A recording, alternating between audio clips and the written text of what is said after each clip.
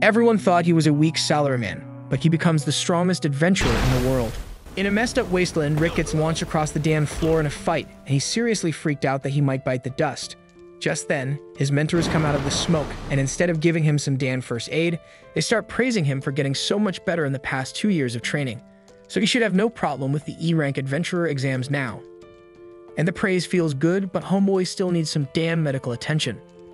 Normally, all the adventurers in this messed up world are young because it takes a toll on your body. But there are still some damn adults who never give up on their dreams. That's why Rick's still trying to take the entrance exam. He walks up to the desk and asks for his exam ticket. But while the receptionist is checking his info, she recognizes Rick and gets all hyped up, saying they used to know each other. At first, Rick doesn't remember her, but then it clicks that he saw her last 2 years ago. They used to be co-workers, and she was totally shocked when Rick up and quit his job out of nowhere. And she was even more shocked when she heard he quit to become an adventurer. Rick feels a bit embarrassed because folks in their 30s like him ain't exactly the usual applicants for adventurers. Normally, you start at a low rank as a teen and work your way up in a year or two. The receptionist asks what Rick's been up to all this time since she ain't heard from him. So Rick explains that he was stuck up in the mountains the whole damn time, training with his mentors. Just then, the usual drunkard from the guild stumbles up to the desk, trying to flirt with the receptionist. But when she tries to turn him down because she's obviously working, the guy won't take no for an answer, so he starts getting a little rough with her. That's when Rick decides to step in. He pulls the guy aside and gives him a light tap in the gut, knocking him out cold. The receptionist apologizes for the trouble the drunk guy caused. But Rick says it's all good because he used to work as a receptionist too, and you don't get why the guild thinks it's smart to serve booze in there. After Rick gets his exam number, he heads outside and gets greeted by a maid named Renette. She asks if he's done registering, and Rick confirms, thanking her for waiting on him. And while he says that, he's totally checking out Renette's massive rack. She calls him out on it, so Rick tries to change the subject and talk about how pumped he is for the exam. Back inside the guild, the other adventurers are straight up flipping out at the handprint left on the drunk dude's armor. And that armor was made of some heavy-ass steel, so whoever did this gotta be seriously ripped. Right then, two dudes walk in and recognize the drunk guy from a mug shot they saw a while back. His name's Domold, and he's a badass A-rank adventurer wanted for 30 counts of assault. The receptionist knows it was Rick who laid the smackdown, but if he really took out an A-rank adventurer, he might be overqualified for this shit. Meanwhile, Rick's getting a physical exam, and they measure his height as 174 centimeters. The docs are surprised he's taking this test at 32 years old. After that, all the test takers are taken to the next room and told to put their hands on a crystal ball to measure their mana. The ball lights up based on how much mana a person's got. So the others touch it, and they get different results, with the highest being a C. But when it's Rick's turn, that damn ball barely lights up at all. So the examiner gives Rick an F on his mana test. The other candidates start clowning on Rick for having such weak-ass mana as he walks away. But as soon as the examiner calls for the next candidate, the ball straight up shatters. The next test is to measure their offensive skills. They gotta wail on a green rod as hard as they can. It's some special slime bag that can take a beating, so they don't gotta worry about breaking it. Rick remembers training on that slime bag once, and his mentor told him he had to be able to wreck a golden slime bag with just his fists. Rick thought that was impossible because a golden slime bag's as hard as a dragon's fang. But his mentor said it was the bare minimum if Rick wanted to be a true adventurer. And since his mentor could crush one with a single punch like it was nothing, Rick got motivated to train until it broke, even if he had to punch it 50,000 times a day. He hated that shit, but back to the present, the candidates are lining up to smash the bag with all their might. And after the first dude kicks it, they call up the second son of the Diremute family. Rumor has it his magic is as strong as a C-rank adventurer's, even though he's only 11 years old. As the kid steps up, he straight up unleashes a hellfire spell, and everyone, including Rick, is damn surprised about what just happened. But Rick's actually surprised because that spell was small as hell. The fireball shoots out and hits the target, and even the judges are impressed by the kid's power. And that's when Rick's even more shocked because the fireballs his magic teacher used to toss at him were way deadlier than what this kid just pulled off. Rick naturally assumes the kid's fireball must have been as strong as his teacher's, but maybe the kid scaled it down so it wouldn't wreck the whole damn building. As the power test continues, it eventually comes around to Rick's turn. But as he's walking up to the slime bag, the examiner stops him and asks if he's really over 30 years old. Rick answers yeah, so the examiner straight up tells him he's too damn old for this shit. Training doesn't usually amount to much unless you start real early in life. And with his weak-ass mana scores, he should just quit before he embarrasses himself. Rick knows people be judging him for being old and he feels like throwing in the towel. But he's put in way too much work to get here, punching slime bags till his knuckles were bleeding and he never stopped swinging. All that pain's gotta count for something. So even if he's at a disadvantage because of his age, he's gonna give it everything he's got. Rick winds up his punch, and when he connects with the bag, it straight up explodes and goes flying through the wall, leaving everyone, including Rick, dumbfounded because he wasn't expecting the bag to be such a pushover.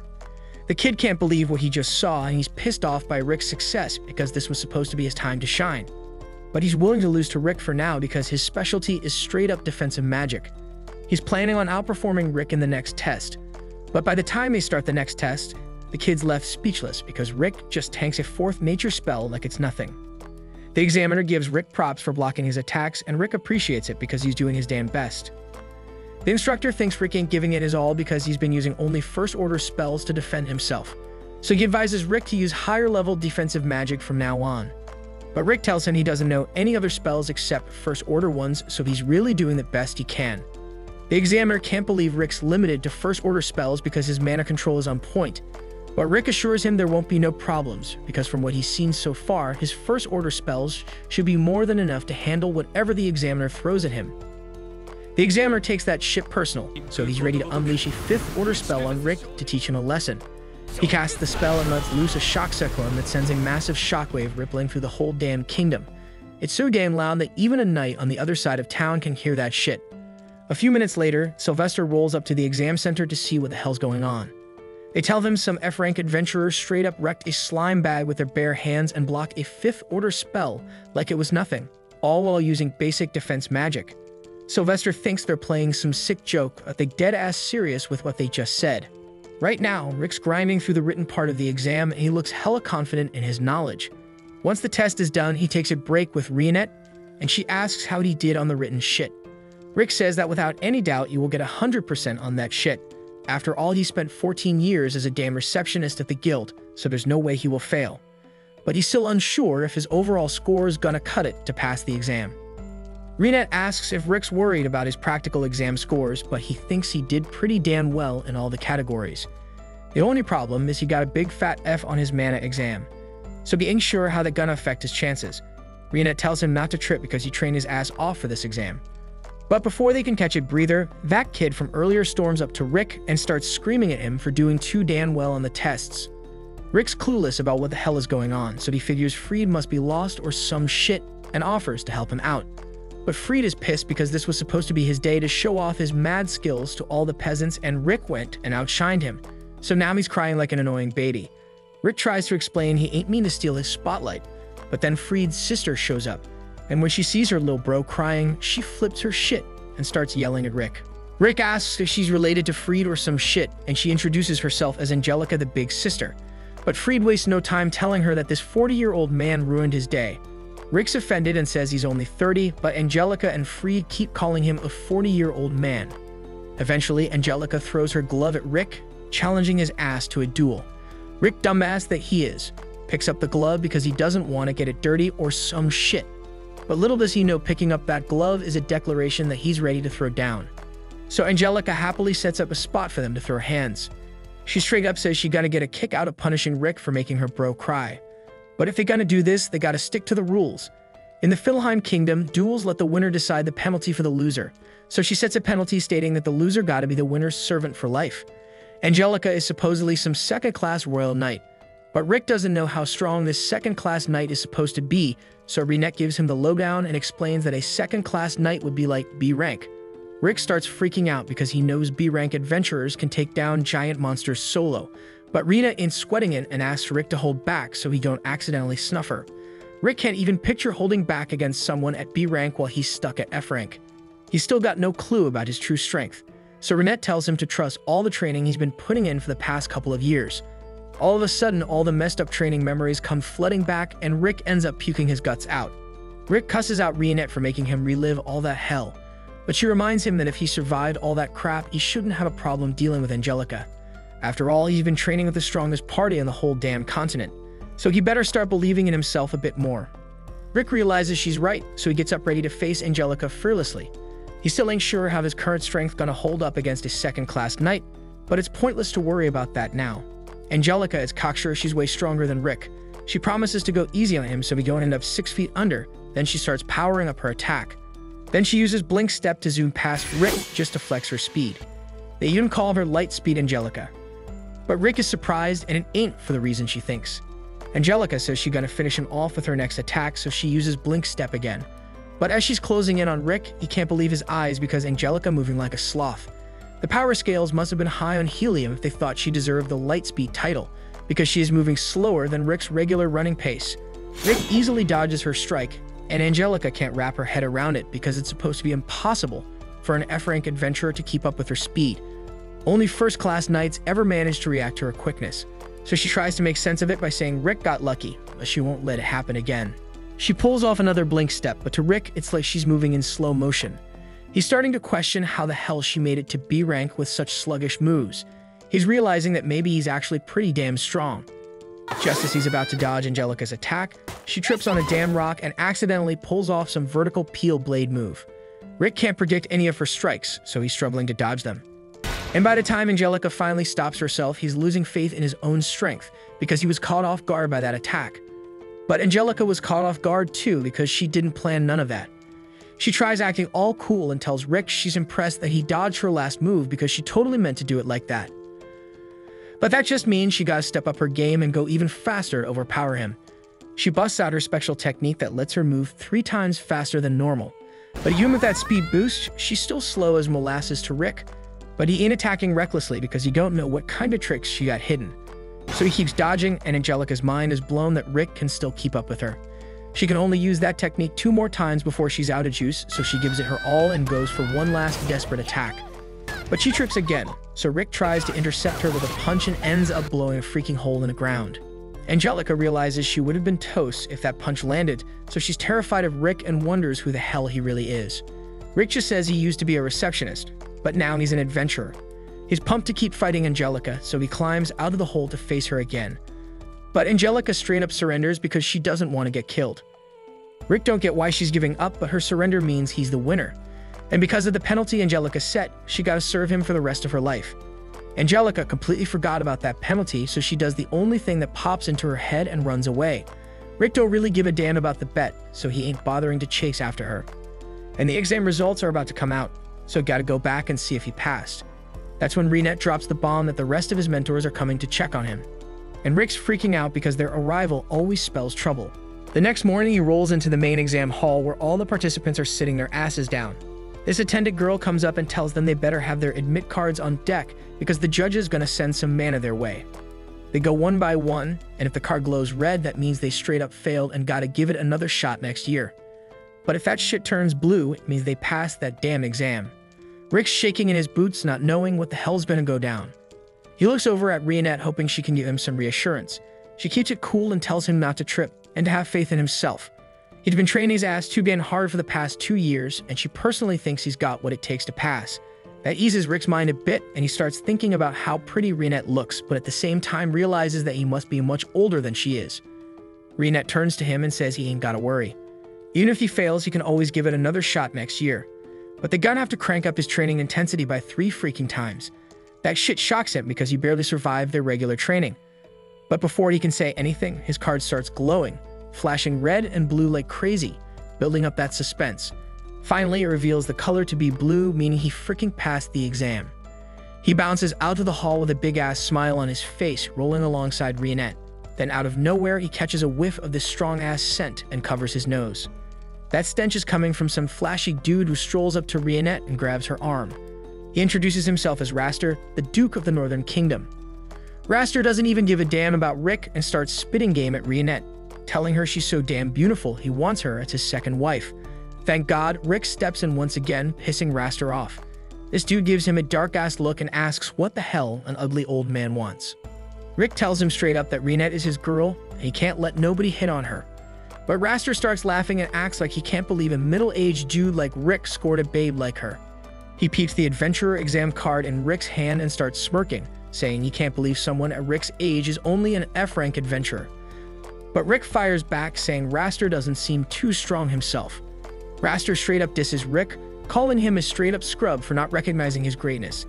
He brags about becoming an E-rank adventurer at the ripe age of 14 and now being an A-rank adventurer, as well as the examiner for the second stage of the damned exam. He turns to Rinette and straight up asks her to go on a dinner date with him. But Rinette clings to Rick's arm like her life depends on it and tells Raster to bounce because his cologne is too damn overpowering for her taste. Pissed off, Raster turns around and swears on his mama's grave that he gonna put Rick in his place when the time comes. The next morning, Rick shows up at the exam center and finds out that the second stage gonna be mock battles. That shit scares the hell out of him. Rinette tells him to hold back, but Rick says he gotta go all out against these strong-ass participants, especially if Raster gonna be his examiner. Suddenly, this dude calls out to Rick and says he's gonna be his examiner for the day. That kinda eases his nerves a bit, and the guy tells Rick it's hella inspiring to see a guy his age still trying to become an adventurer. The examiner introduces himself as Lynx and says even he decided to become an adventurer when he was 25, which is pretty late in the game. He'd been hustling ever since. He tells Rick his goal is to become an A-rank adventurer, but damn, it took him 20 freaking years just to hit B-rank. So he ain't even sure if A-rank is possible for him.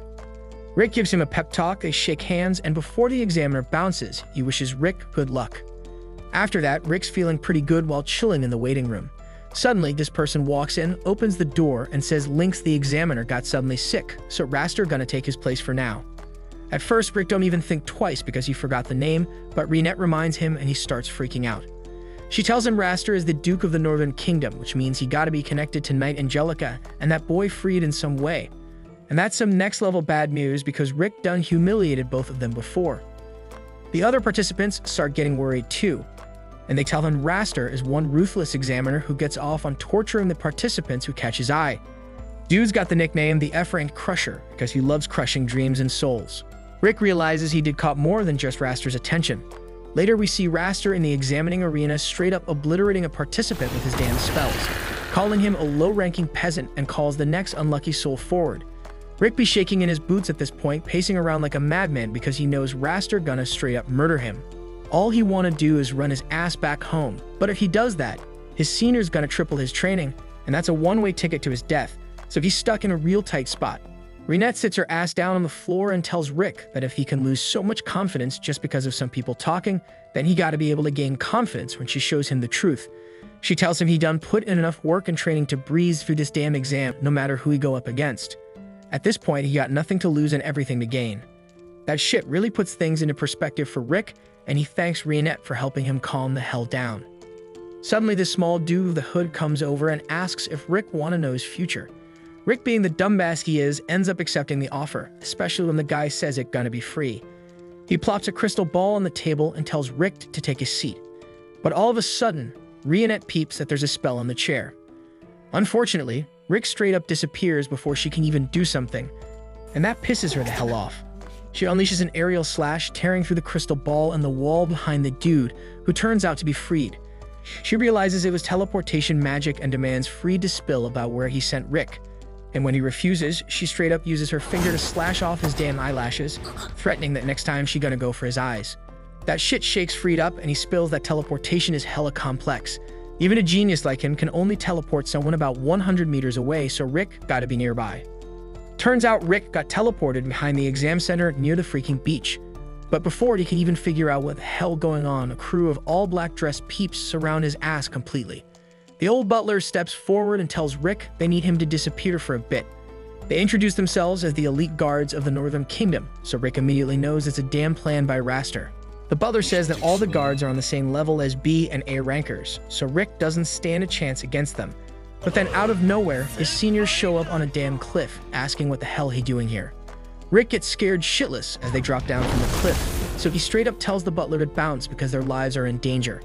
But one of the bald idiots goes and attacks the orc, and that beast doesn't even flinch because the blade just snaps when it touches his skin.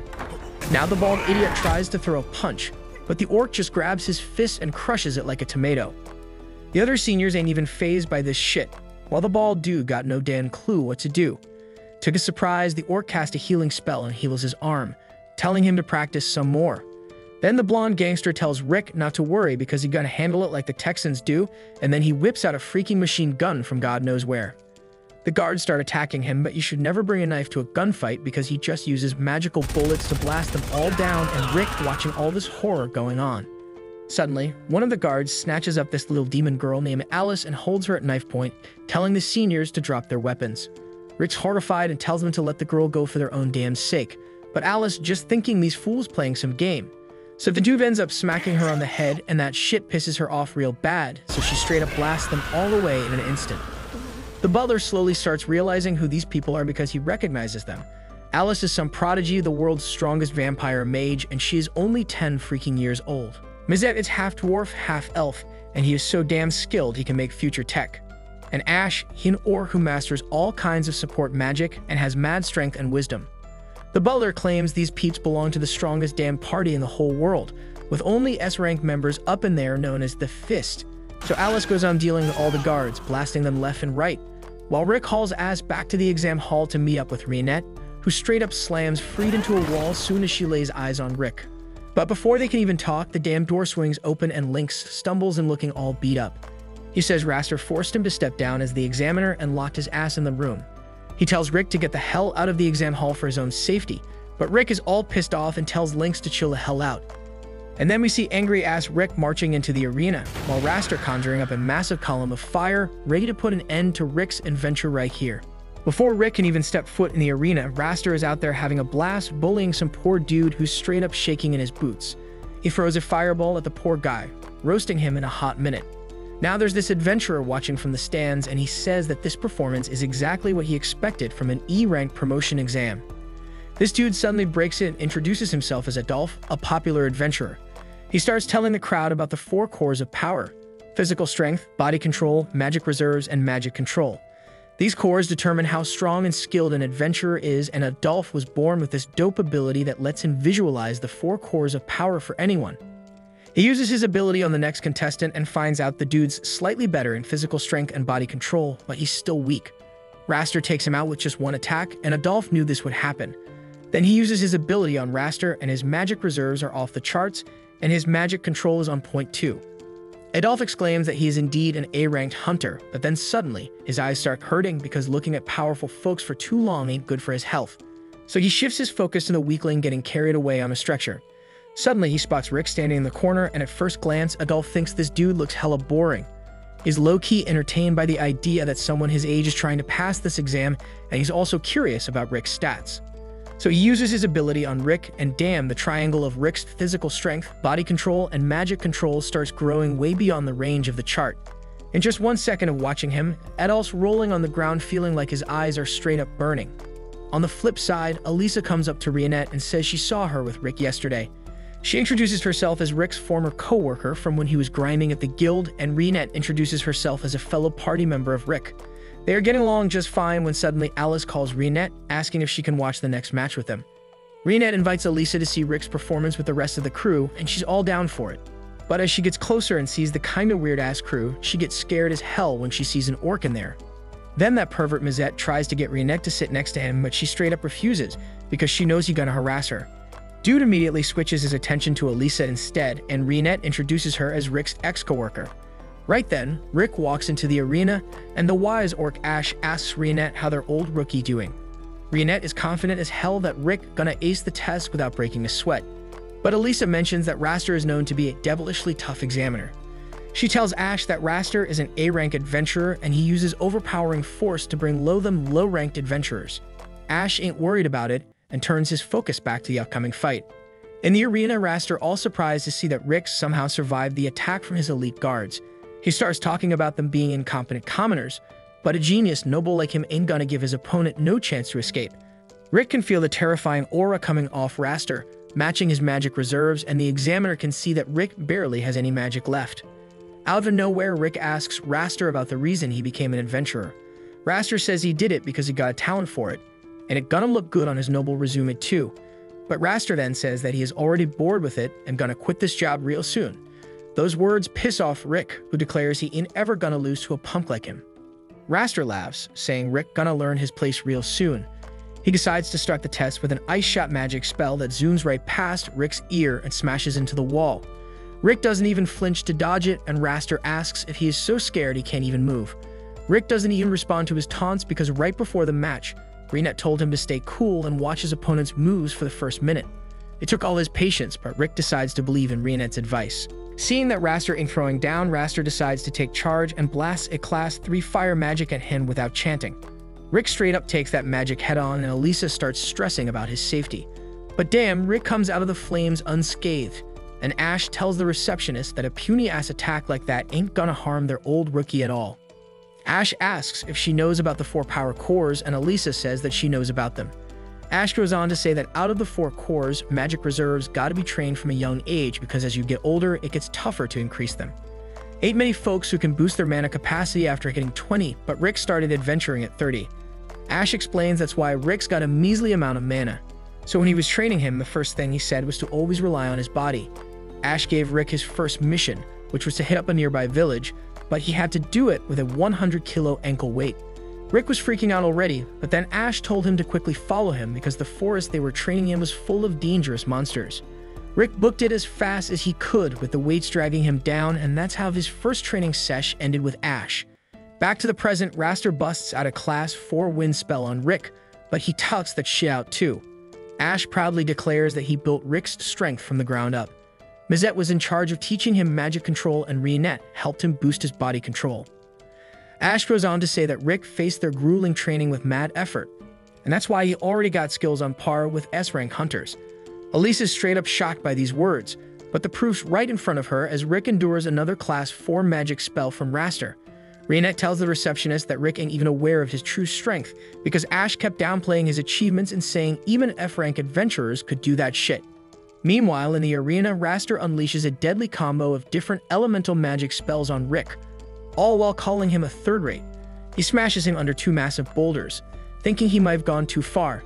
But damn, Rick comes out of that mess unscathed. Raster's pissed now, so he decides to end this with his fists. He charges his fists with a powerful attack spell and then rushes ahead at Rick with a flash step that his little sister has mastered. But Rick counters Raster's punch with his own and sends him flying back to where he started.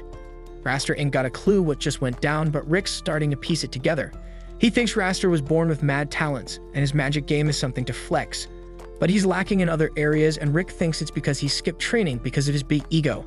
So he's damn sure now he won't lose to Raster any case. On the flip side, Raster decides to unleash his true power and throws a Class 3 fire spell at Rick after chanting the whole thing. But damn, Rick blows that spell away with his bare hands, saying he doesn't even need a spell to block weak-ass moves like that. Raster tells him not to get too cocky because his luck saved him once.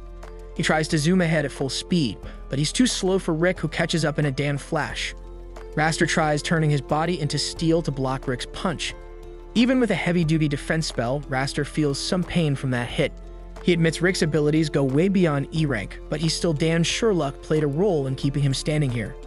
Rick asks that he's too scared to admit his own skills, and Raster asks how the hell someone with just a tiny bit of magic juice can get so strong in 2 years. That question brings up some messed up memories of when he was locked in a dragon's cage until he could kill it, had to sprint through an explosive field, and even swam in a paralytic poison lake till he drowned. Meanwhile, Ash is spilling all this to Elisa at the same time if she's losing her mind, saying anyone would bite the dust from that shit. Ash says Rick did indeed die, but you brought his ass back to life with your healing magic right after he kicked the bucket. That's how Rick became stronger than anyone else, by breaking through his damn limits. Mizette agrees that Rick's a damn hard worker as he remembers the time he kicked him off a cliff, telling him to feel the wind on his skin to up his magic control. And Alice chucked a massive boulder at him during a spar. He died both times, but Ash revived him. But somehow, he managed to survive Rionette's brutal training. Rick wraps it all up by spilling these stories to Raster, who just laughs and tells him to ditch the adventuring job and start writing fantasy tales instead. He asks Rick what kept him going through all that hellish training, and Rick proudly declares that his dream of taking down the ultimate beast known as Kaiser Alsapete pushed him through it all. Raster laughs at him, saying that the monster called Kaiser in the book about the hero Yamato who fought him is just some fairy tale. Rick says he doesn't give a damn about what anyone else thinks because beating Kaiser is still his dream. Raster's had enough now, so he decides to end the battle with his next move. He ties Rick with some strong-ass vines and starts chanting the spell for a Class 8 magic, which is as high as humans can go.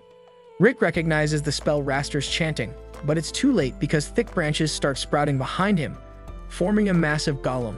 Raster hops inside the golem, ready to finish Rick once and for all. In response, Rick gets ready to blast in with a Class 1 wind magic shot. Raster laughs and says that weak-ass magic ain't gonna save him. Rick asks him how many damn times he's practiced his spell because he's practiced that air shot 100 million times.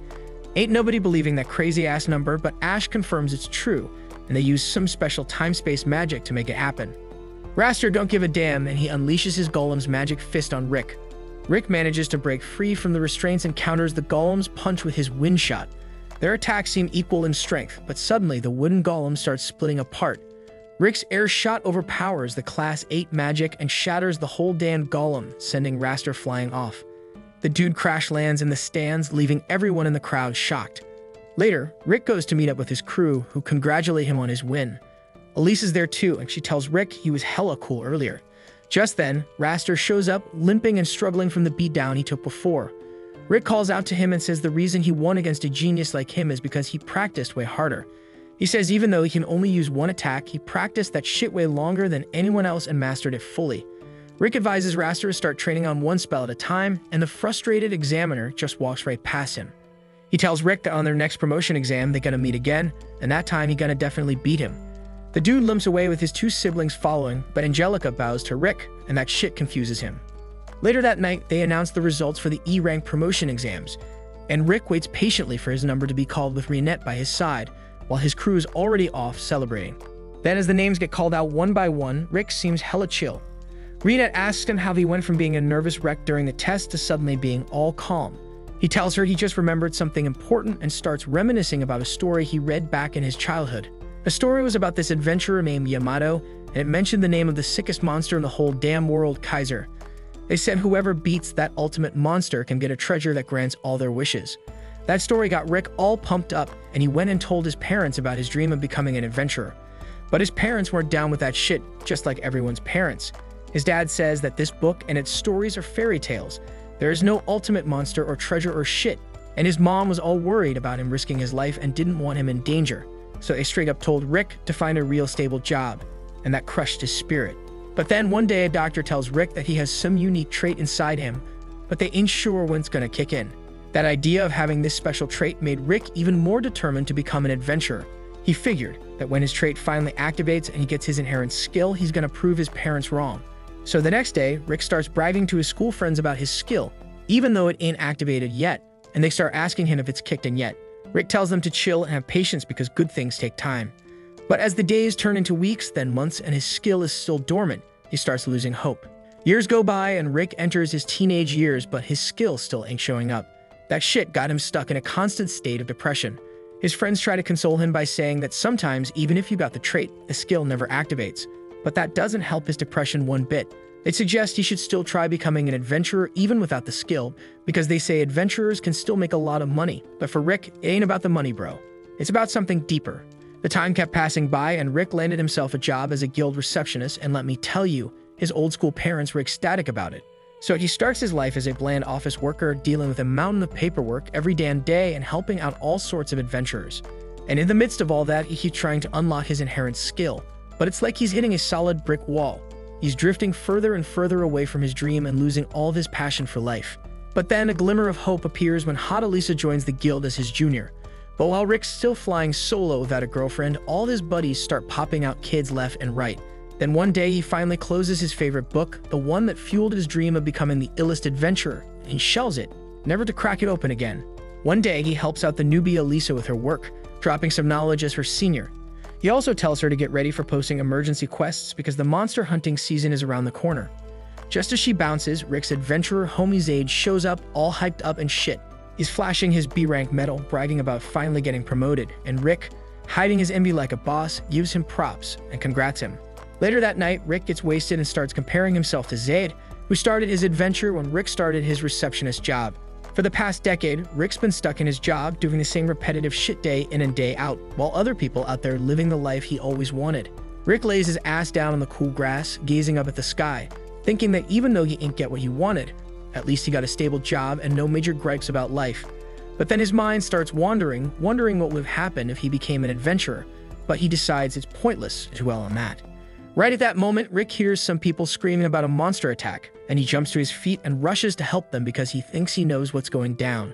So my man Rick heads straight into the danger zone, thinking he's about to face some weak-ass, low-ranked monster. But But he gets the shock of his life when he comes face to face with a freaking giant troll, a mid-rank monster. Panic starts creeping up on him when suddenly this white-haired maid struts by fresh from her grocery run.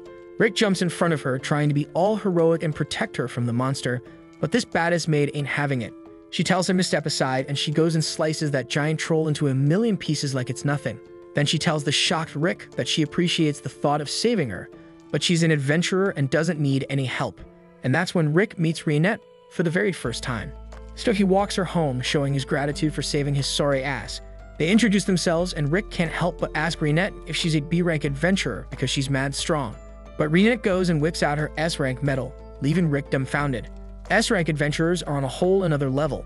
They're so elite that their names are taken off the guild registry, and they deal with the main office directly. After Rick recovers from his shock, he musters up the courage to ask Reinette a question, begging her not to laugh. Reinette tells him she ain't laughed since she was 8 and tells him to spill it. Nervously, Rick spills his guts about his dream to defeat Kaiser and his dormant trait skill. He asks Reinette if a dude like him, in his 30s, can become an adventurer. Reinette tells him that when he tried to save her earlier, he showed he's got the courage to be an adventurer.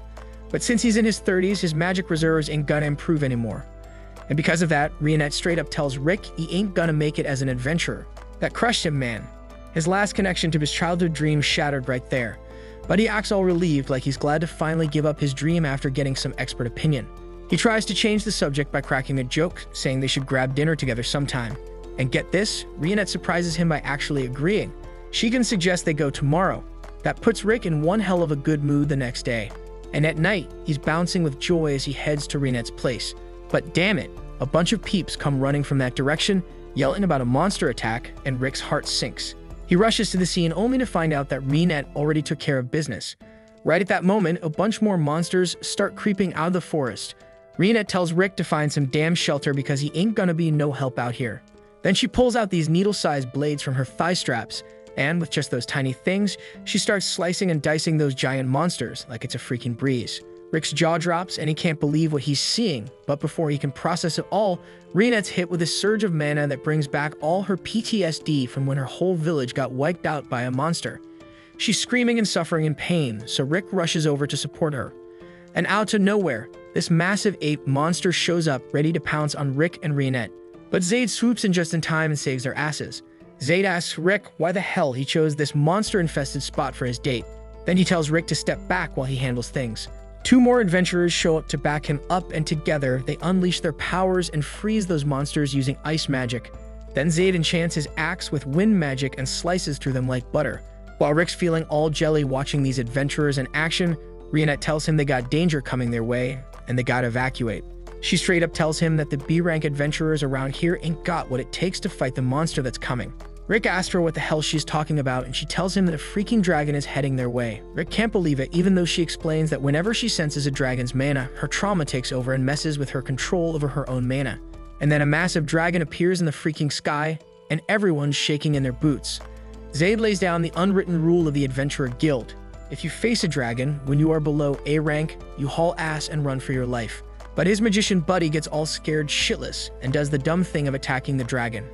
That just pisses off the dragon, and it lets out a roar so loud that the shockwave knocks everyone flat on their asses. Zaid tells them all to book it, but they ain't fast enough because the dragon throws up a barrier to trap them. Zaid swings his axe at the barrier, but it's like hitting a brick wall and nothing happens. The freaking dragon starts getting closer, and Zaid straight up accepts that this is gonna be the end for them.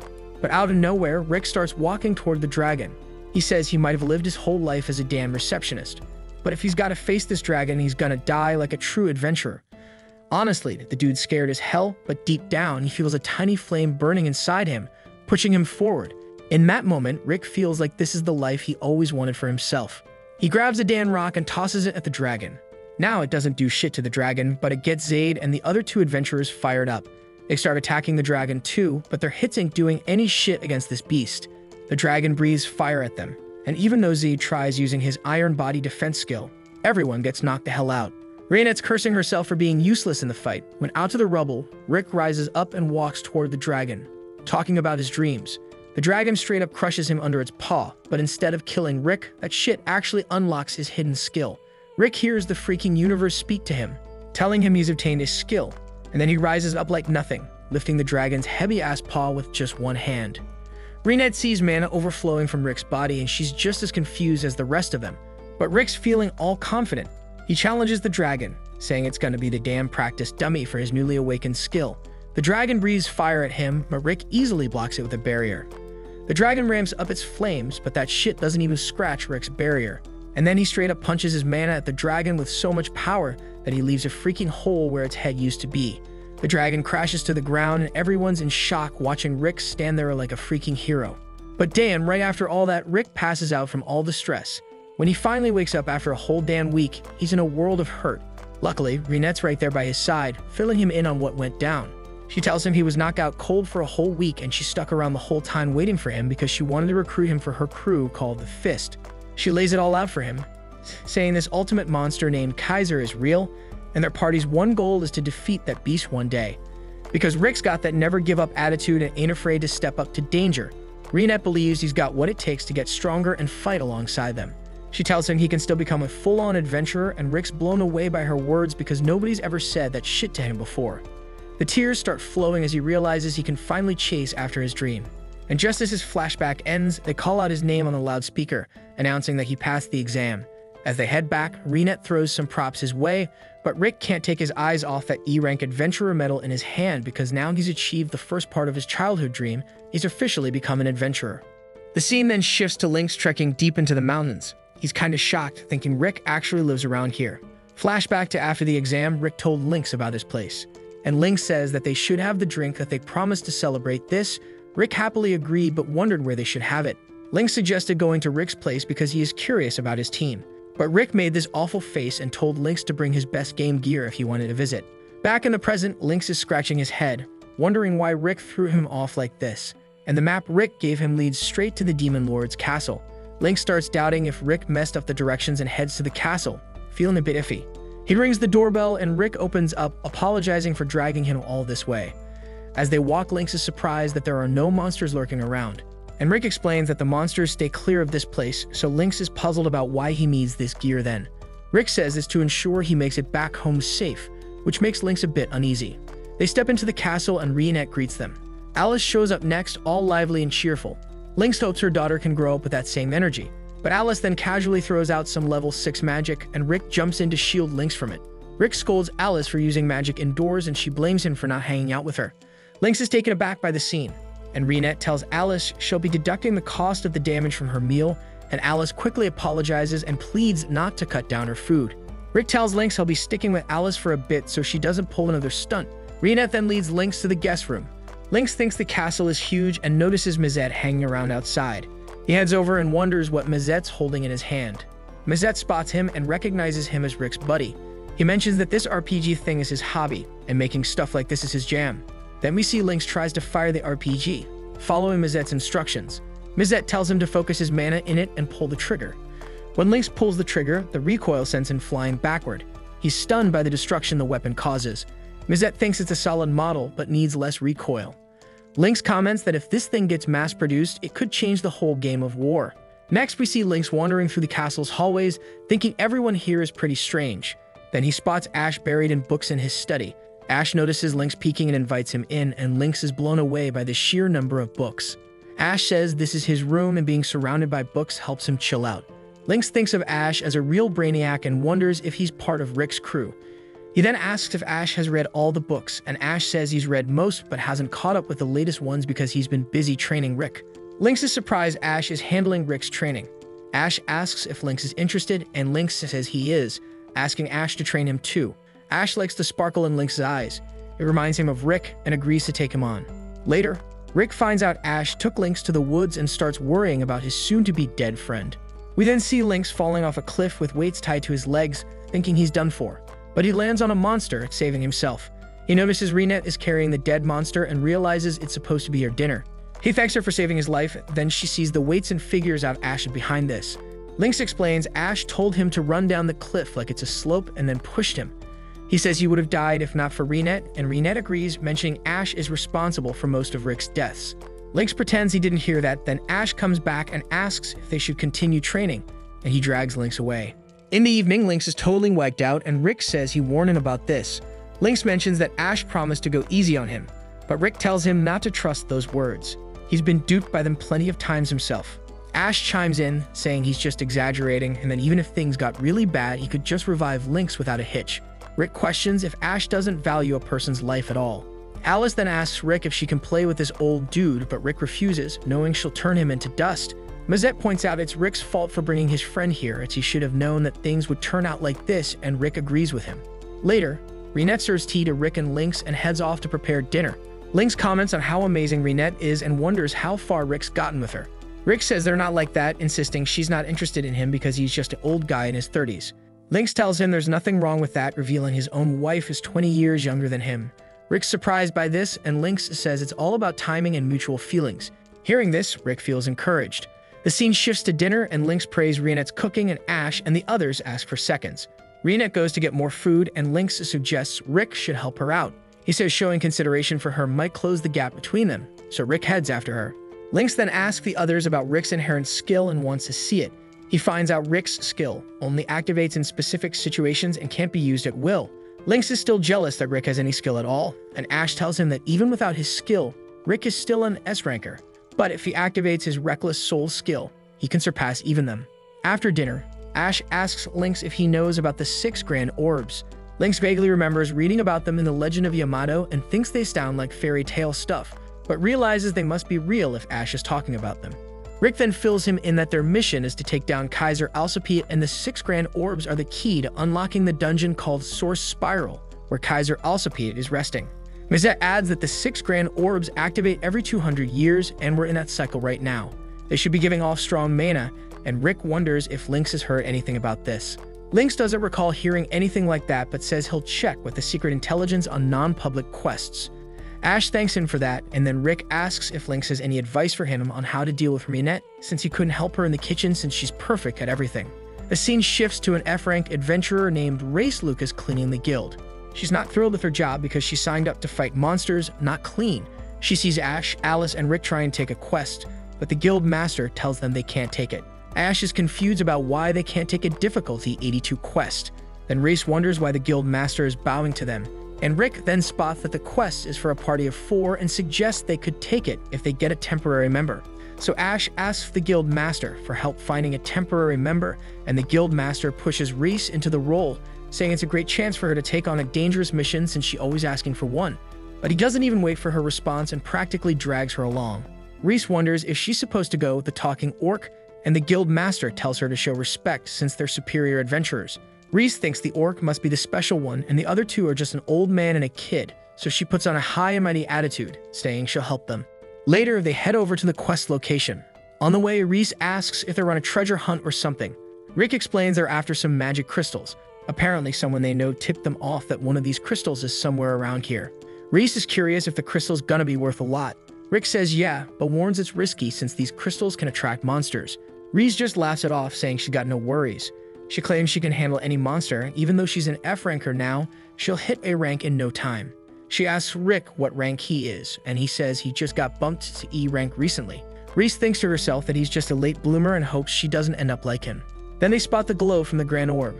Back at the castle, Renette is cleaning windows, hoping Rick and the crew are doing okay. Mazette is also at the castle, working on some gadget he made, and he then stealthily sends a pipe under Renette's skirt. He uses the pipe to blow air up her skirt, trying to sneak a peek at her panties. Just as he's about to get a view, Renette catches him in the act. She asks what the gadget is for, and Mazette says it's just a device to make wind without using mana. Renette thinks it's interesting, but then slices it into pieces, putting an end to Mazette's sneaky attempt. The scene shifts back to Rick and the team running into a wyvern on their path. Ash figures the crystal might be in the wyvern's nest. Reese freaks out, hiding because one wyvern is already bad news, and the nest nearby could mean it might summon more of them. Ash coolly walks up to the wyvern, and Reese wonders if he's got a plan. Dwayne Johnson takes out the wyvern with one punch and says that was his plan. Reese is stunned and warns him the wyvern's gonna call for backup. Ash explains that's why he left it alive, which blows Rice's mind. Ash starts getting annoyed with Race and asks Rick to take her away. Rick guides her out of the forest, and Reese asks why they didn't mention they'd be dealing with wyverns. Rick reminds her that she bragged about being strong, but Reese says that's her goal for the future. Just then, a wyvern corpse comes flying at them, leaving Rice totally shocked. Inside the forest, Ash and Alice are wrecking wyverns like they're just training dummies. Reese is in total shock, seeing how these wyverns are getting tossed around. Then a red wyvern shows up, but Rick saves Reese, and Reese explains that red wyverns are supposed to be as tough as dragons. Rick swoops in to save Rice from the red wyvern. Reese is freaking out, warning him that an E-ranker like him doesn't stand a chance against a dragon. Rick just tells her to get out of there, but seeing his determination, she decides to stick around and fight. She says she doesn't want to ditch her friends like Yamato would never do, and Rick's got to respect that. Rick nods and tells her to back him up while he fights. But before she can even get into position, Rick nails the wyvern with a single punch, taking it down in one hit. He realizes just how powerful he really is, while Reese is left wondering why he even bothered asking for support. The next day, we catch Reese back at the guild, cleaning up. The guild master comes over, thanking her for handling the quest. He notices she's got something on her mind and asks her about it. She spills that a lot went down yesterday, and the guild master smirks, saying that's par for the course when those guys are involved.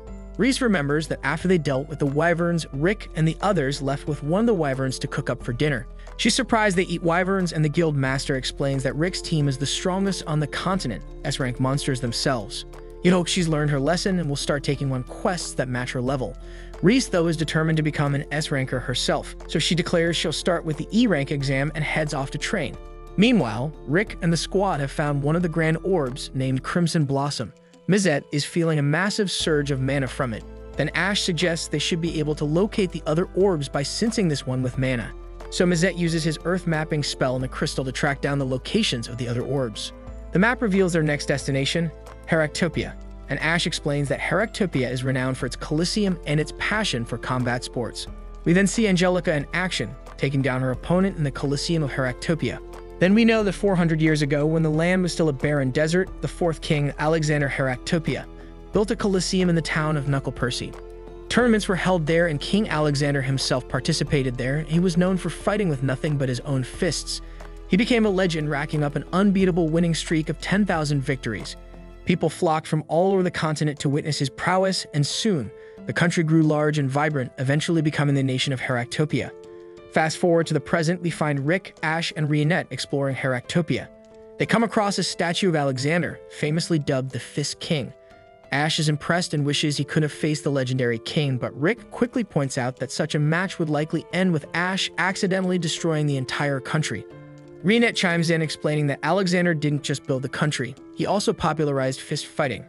In fact, martial artists are so respected in Heractopia that many people have taken up the profession, proudly calling themselves fighters. Ash marvels at how awesome the country is, but reminds everyone to stay focused on their mission. They try asking a passerby about the grand orbs, but the person takes one look at Ash, freaks out, and bolts. Clearly, this approach isn't working. So Rick suggests they head to the town hall to gather information, and Ash agrees. But just as they're about to go, they spot a bald guy trying to act all tough while hitting on a girl who's clearly not interested and just wants to be left alone. Ash steps in and asks the bald guy about the orbs, but the guy, feeling threatened, assumes Ash is picking a fight. He talks tough, saying he's not scared of an orc, and suggests they settle it in the back alley, and happily Ash agrees. A loud thud is heard shortly after, and Ash drags the now-beaten bald guy back out. Afterward, Ash, with a casual but commanding tone, tells the baldy he wants to ask him something. The baldy, thoroughly humbled, introduces himself as Gold, and the girl who had been the focus of the earlier confrontation introduces herself as Milchia. Rick shows them the grand orb they've collected, and Ash asks if they've ever seen another crystal like it. Both Gold and Milchia take a closer look, thinking it seems familiar. Milchia mentions she's seen it multiple times but can't quite remember where. Ash, with a hint of urgency, asks her to try and recall since the orb is special to them. Milchia blushes at this, clearly smitten by Ash. Their conversation is suddenly interrupted by the announcement parade for the Fist King tournament, and they learn the tournament is just 2 months away. Gold and Milchia are visibly excited, so Rionette curiously asks what the Fist King tournament is all about. Gold explains that it's a prestigious tournament to crown the champion among fighters, and Milchia adds that it draws a crowd of about 500,000 spectators every year. They inform the group that the man leading the parade is Kelvin Erwolf, the current champion, who has won the tournament 5 times and is riding a 3-year winning streak. As Kelvin strikes a pose in front of the town during the parade, Gold idolizes him, dreaming of being just like him one day. Even Ash can sense Kelvin's strength and capability. Milchia suddenly gasps, catching everyone's attention. Rick asks what's wrong, and she points out something on Kelvin's championship belt. The very orb they're searching for is embedded in it, and Rick is stunned at this discovery. After the parade, Kelvin enters the gym where he meets his master. The master apologizes for making Kelvin participate in the tedious parade every year, but Kelvin brushes it off, saying it's part of a fighter's duty to ensure everyone enjoys the tournament. His master then inquires about his condition, and Kelvin says that he is fine, but his master senses that he is not in his usual shape. Kelvin mentions he'd feel a lot better if there were a strong opponent waiting for him this time. Just then, Rick and his friends walk into the gym, and Kelvin is caught off guard when he sees them. They wonder if they can talk to Kelvin, but the master, thinking they're just some overzealous fans, tries to kick them out. Rick, trying to smooth things over, explains that they're not fans. They're adventurers on the hunt for a specific jewel. But Ash, tired of Rick's tiptoeing, straight up tells Kelvin to hand over his belt. The master, now suspicious, thinks they're here to steal it. Rick scrambles to explain, but Ash cuts him off, bluntly stating that it's the jewel on the belt they're after. He explains it belonged to a member of their crew, and they've been tracking it down for years. Ash even offers to swap it out for something even more valuable, but the master isn't having it, calling their offer nonsense and telling everyone to kick them out. Kelvin, staying calm, tells everyone to chill. He says that his knows it's special, and it's telling him that they're being straight with him, but that doesn't mean he's handing over the belt. He explains that the belt is a big deal in Heractopia, and even though they just want the jewel, it's not something he can just give away. If they want it, they'll have to earn it by winning the Fist King tournament. Ash gets it and starts to leave, but Rick is still worried, asking how they're going to snag the orb now. Ash, with a smirk, says the answer is obvious. They're joining the tournament. After they leave, the master grumbles about their lack of manners, saying they need a good lesson while they're still young. But Kelvin, dead serious, tells him that if they'd pushed things, everyone in that room would be dead right now. The master is shocked and realizes they were dealing with something else entirely. Kelvin goes on to say that the dull-looking guy's body was trained to a ridiculous level, but he didn't have that typical strong person vibe, making him hard to read. And the maid, just from her presence, he knew she was packing some serious power. As for the orc, Kelvin just calls him a freaking monster. Afterward, Ash lays out the plan to Rick and Rionette. They're going to become fighters, crush the tournament, and snatch that belt. But first they need to qualify. He explains that to enter the tournament, they have to pass the qualifiers, held in the east and west parts of the country. Then they'll have to win a league made up of the people who also pass the qualifiers. Only then can they enter the main event. Ash decides he'll take on the east qualifiers, leaving Rick to handle the west. Rick agrees, but can't help but wonder if Ash will be okay on his own. Ash reassures him, saying he's already arranged for a guide. Right on cue, Gold shows up with a flashy carriage ready to escort Ash. With that, the two bald buddies roll out together. The scene then shifts to Rick on his way to take the fighter test. Rionette fills him in, saying that people from all over the continent come to compete in this tournament, and Rick can't help but think it's going to be interesting. Rick enters the testing arena, and the examiner explains that the test will be a mock battle against a newcomer fighter. Rick asks if his opponent is strong, and the examiner tells him that she seems to be, having won every qualifying match so far. But there's no need to stress. Wins and losses don't count here. They're just there to judge his ability. Just then, Rick's opponent steps into the arena, bragging that she's earned the nickname Lightspeed in this town. Rick immediately recognizes her voice and realizes it's Angelica. She's horrified to see that Rick is her opponent. Meanwhile, an old man in the stands is cheering for Angelica, like he's one of her fans. A guy named Nicholas joins him, surprised to see his friend watching the mock battles. The old perv admits he couldn't pass up the chance to see Angelica in action, going on about how beautiful she is despite her flat chest. He's convinced that her opponent doesn't stand a chance, but Nicholas wisely warns him not to underestimate the novices. There's always the chance for a dark horse to surprise everyone. Angelica, still in shock, asks Rick what he's doing here, and he fires the question right back at her. He wonders if her brothers are also around, but is relieved to find out they're not. But Angelica, on the other hand, is mortified that she has to face the old man who took down her brother Raster, a top-rank A-class fighter. She's determined not to lose even if the outcome doesn't technically count. The mock battle begins, and Angelica can't shake the thought that Rick doesn't look tough from any angle. She decides not to be careless like last time and goes all out from the start, attempting to use her blink step. But out of nowhere, she trips and falls. Confused, she tries again, only to fall once more. That's when it hits her. This isn't just clumsiness. Rick calmly explains that this is a new move he mastered a few months after the E-rank exam. He calls it one of his 8 holding back moves, the starting foot sweep. He adds that it's designed to make its opponent lose the will to fight by sweeping their feet endlessly, and the best part, it barely hurts at all. Angelica can't believe he's treating her like a child and is shocked that even a second-class knight like her couldn't see his foot sweeps coming. She tries to keep her distance and fight back, but it's no use. Rick sweeps her feet again and again. Angelica, refusing to give up, keeps getting back up, only to be swept off her feet every single time. Rick is impressed by her determination and decides it's time to get serious, but just as he says that, Angelica gets terrified and quickly surrenders. Rick wins the match and officially passes the test to become a fighter. As he's leaving, Angelica catches up to him with tears in her eyes. She demands to know why he's here, and before he can answer, she starts crying, wondering aloud how many times he's going to humiliate her. Rick, panicking at the scene she's causing, tries to calm her down and, in a desperate attempt to stop the misunderstanding, offers to treat her to dinner. The scene shifts to a cozy tavern where Milcha serves up some food, casually mentioning she'll give them a little extra since her parents own the place. Rick thanks her for helping them find an inn, and Milcha is curious and asks about Ash, and when she hears he's off competing in the East League, she looks a bit bummed out. Angelica is still puzzled and asks Rick again why he decided to become a fighter. He casually drops that he's aiming to win the Fist King tournament, which leaves her completely shocked. She can't believe he's talking about something so serious, like it's no big deal.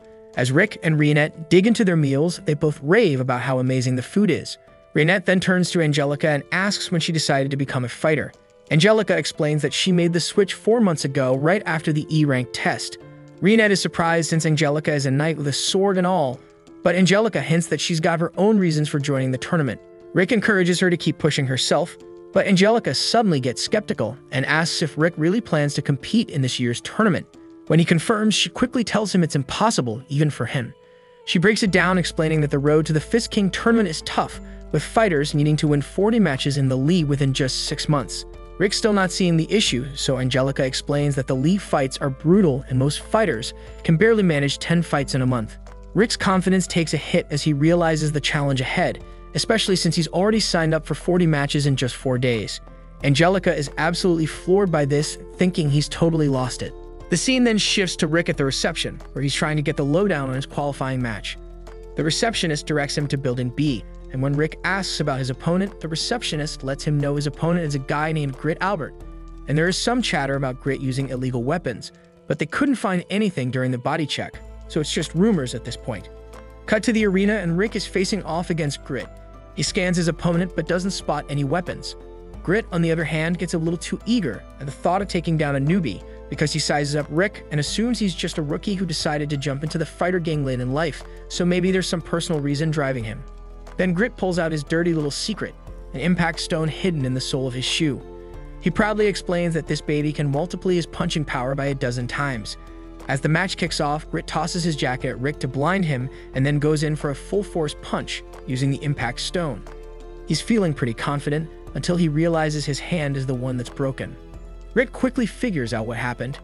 He tells Grit that using an impact stone without properly training your body is a quick way to break your own bones. Grit is confused, insisting that he shattered a boulder with a stone earlier, but Rick just shrugs it off and says it's his turn now.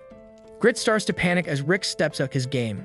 Rick decides to use his second hold-back technique, a swing-and-miss punch. He explains that this move can knock someone out cold just by creating a shockwave that shakes their brain without causing any real harm. Sure enough, Grit is knocked out, leaving the crowd and a certain onlooker named Nicholas stunned. Nicholas can't believe what he's seeing and realizes someone incredible has just entered the scene. Then the referee declares Rick the winner. Meanwhile, over in the Shady Pleasure District, a man approaches a bizarre creature named Keith, who looks like did have a very wild night, and tells him that it's time for him to get to work. The next match is between Angelica and a Karat boy. The match begins with the Karat kid leaping up, aiming to land an axe kick on Angelica. But Angelica is way too fast for him. She uses her blink step to effortlessly dodge the attack, then delivers a swift back kick that sends her opponent crashing into a wall, sealing her victory in seconds. Outside the arena, Rick congratulates her on her win, noting that she's now defeated all 40 opponents, qualifying her for the main tournament. Angelica, still catching her breath, asks if Rick seriously plans on fighting 40 opponents in just 4 days, because that's practically impossible. Rick, with his usual laid-back attitude, asks what's so impossible about it. Angelica realizes with a sigh that he hasn't done any research about this country. She explains that you can only have 1 match in an arena per day, meaning to fight 10 matches. You'd have to travel to 10 different arenas, each hundreds of kilometers apart. Rick, still unfazed, mentions that his next arena is only 30 kilometers away, but the kicker, his next match is in just 10 minutes. Angelica is utterly floored, telling him there's no way he can reach it in time, not even with a carriage. Rick gives her a look that could melt steel with its intensity and yells, "Why the hell would I use a carriage when I'm in a rush?" Without another word, he takes off at incredible speed, leaving even Angelica, known for her lightning-fast reflexes, completely stunned. Rinette, standing by, casually asks if Angelica wants to watch the matches. Angelica, still a bit dazed, nods, mumbling that it seems impossible. But before she can even process what's happening, Rinette grabs her and starts leaping across rooftops, racing toward the next arena. By the time Angelica arrives, the match is already over. Rick has easily defeated his opponent while Angelica, still trembling from the wild ride, collapses onto the floor. But Rick doesn't have time for chit-chat. He's off to the next arena in a flash, with Rinette scooping up Angelica once again. Rick's next opponent barely stands a chance as he's taken down by a simple shockwave.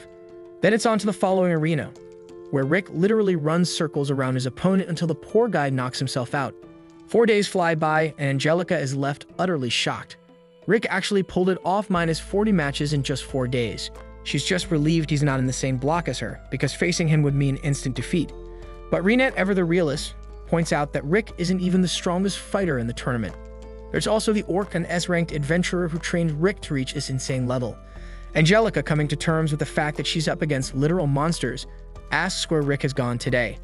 Rinette casually mentions that Rick's off on a quick 600-kilometer jog to a nearby city. Angelica, now so used to Rick's absurd feats, barely bats an eye as she sips her tea. Later that evening, Rick finally returns from his jog, only to be stopped by a slithery lizard man named Snape. Snape introduces himself as the chairman of the West League Committee and congratulates Rick on setting a new record for defeating so many opponents in just 4 days. As they shake hands, Rick immediately senses that Snape is no ordinary man. He's a warrior. Snape admits he used to fight years ago and even won a small tournament when he was 23, but retired soon after. Now he's a merchant and an old friend of Angelica's family. With a sly grin, he tells Rick to take care of himself and to pass along his regards to Angelica before slipping into his carriage and riding off. Rick walks into Milchia's restaurant looking a bit puzzled. Sensing something's off, Milchia immediately asks if everything is alright. She warns Rick to be extra cautious around Snape. Despite his gentlemanly appearance, she's heard rumors that Snape has ties to the underworld and some shady connections with gangsters. This leaves Rick wondering why on earth Snape would come here just to meet him. As he's deep in thought, Rick overhears some guys chatting excitedly about a new dark elf bunny girl who's apparently stealing everyone's hearts. Rick quickly puts 2 and 2 together and realizes it must be his dear Rinette. He rushes to the stadium and sure enough, there she is, Rinette, along with Angelica, both dressed in bunny girl costumes, encouraging kids to gamble like it's a Jake Paul stunt. One of the rowdy customers starts getting loud and obnoxious, taking a jab at Angelica, but she's in no mood for games. She promptly beats the crap out of him, literally stepping on his head and daring anyone else to give it a try. Just then Rick arrives, shocked to see Angelica dressed like that and promoting betting and gambling. But his jaw practically hits the floor when he catches sight of Rinette, looking absolutely stunning in her outfit, like the hottest carrot shake ever. Meanwhile, back at the gym, Discount Nick Fury is reading a newspaper about an orc who won 40 matches in just 2 days, using no more than a single punch each time. He's baffled, wondering what kind of beast they're dealing with.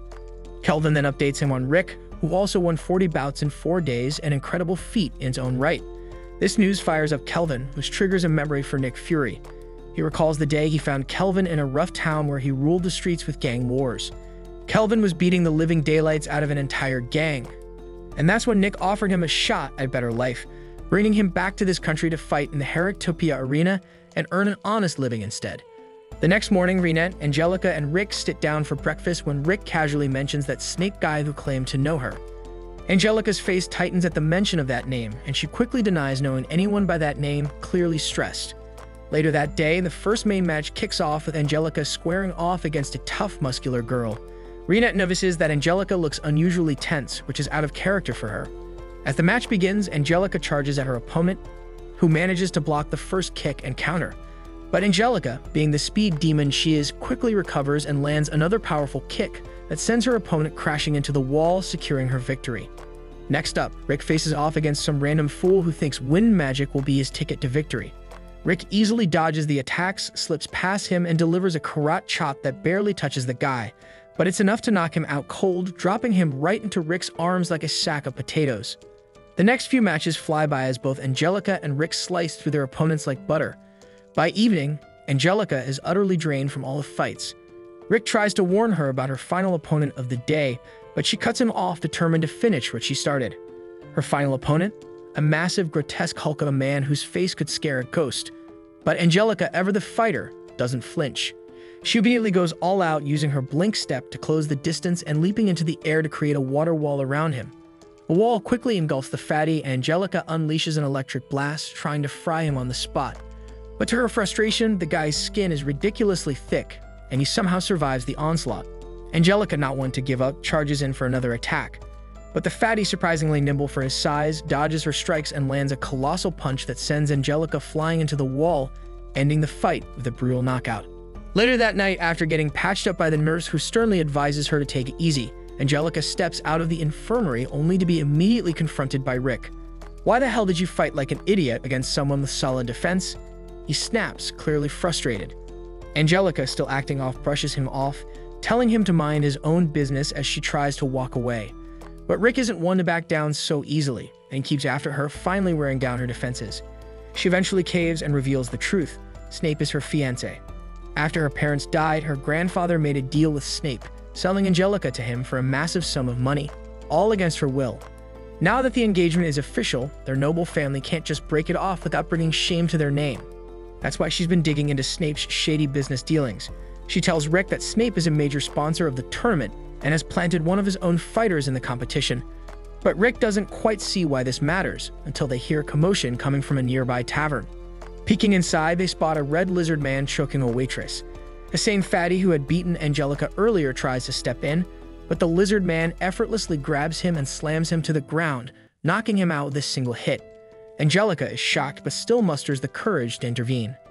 As the lizard man moves toward her, ready to throw a punch, Rick steps in and casually catches his arm, telling him to back off. Just then, Snape strolls into the tavern, ordering the lizard man to stand down and save his strength for the tournament. He introduces the lizard as his younger brother Gaith, who apparently has anger issues but calms down quickly. Snape promises to compensate the tavern owner for the damage and leads Gaith out of the establishment. Angelica then confides in Rick, explaining her suspicions that Snape is involved in match fixing and is trying to rake in a fortune through his chosen fighter. She admits that she entered the tournament to defeat Snape's fighter and expose his corruption, but now that goal seems increasingly out of reach. To her surprise, Rick looks at her with determination and offers to train her for the upcoming matches, and that makes her wonder if that means that she will die. The next day, Rick warns Angelica that the upcoming training will be tougher than anything she can imagine, but Angelica, full of bravado, tells him not to hold back. But her confidence takes a hit when Rick casually straps some heavyweights onto her, and without missing a beat, Rick advises her to remember her strengthening magic unless she wants to end up dead. Angelica can't help but wish he'd at least explain what the hell they're doing first, but Rick got no time for explanations, and he just drags her along as he takes off running. Angelica panics, completely clueless about what's happening, and finally Rick decides to clue her in. He explains that this is all about getting her body used to fast movement by being yanked along by someone faster. Sure, Angelica's got great acceleration, but she loses all stability right after. Angelica then desperately begs him to stop just for a moment. But Rick declares that the secret to rapid improvement is pushing yourself beyond your limits, and he adds with a smile that she doesn't have to worry because there are only 6 more hours left. When it's finally over, Angelica can't believe her legs are still attached. She was convinced they'd fallen off somewhere along the way. Rick, however, just grins and tells her he went through this exact same torture, and even died 3 times on his first day. Angelica feels a sliver of pride for surviving that quickly fades when Rick casually mentions that they still have afternoon training lined up right after a short lunch break. Angelica, then on the verge of tears, begs for mercy. But Rick, conveniently hard of hearing, just cheerfully says they'll meet again in an hour. After 5 grueling days of training, Angelica convinces herself that she didn't run away. No, she just made a tactical retreat to protect her mental health. She is very confident that Rick won't find her, but she quickly realizes just how wrong she is. Rick says that he calmed the entire country for her, but to her utter shock, it's only been 15 minutes since she fled. Rick surprisingly understands why she bolted, because during his 2 years of training, he did the exact damn thing. He ran away dozens of times, but he also died tens of thousands of times in the process. There was even a time when Alice had to share her mana with Ash, so he could revive Rick another 2,000 times. This led to even more brutal training and countless deaths, so Rick had no choice but to toughen up. He was on the verge of giving up countless times, but Ash always managed to push him forward. Ash would tell him to compare the regret he'd feel if he gave up to his current suffering. The weight of giving up was always heavier, so Rick kept pushing through. Angelica then vents about everything she hates about being a noble. It's because of all those burdens that she decided to contribute to her family as a fighter, not just as a noble lady. So this is why she dreams of becoming the first special class woman knight. Angelica doesn't want to feel the crushing weight of regret either, so she's ready to dive back into training.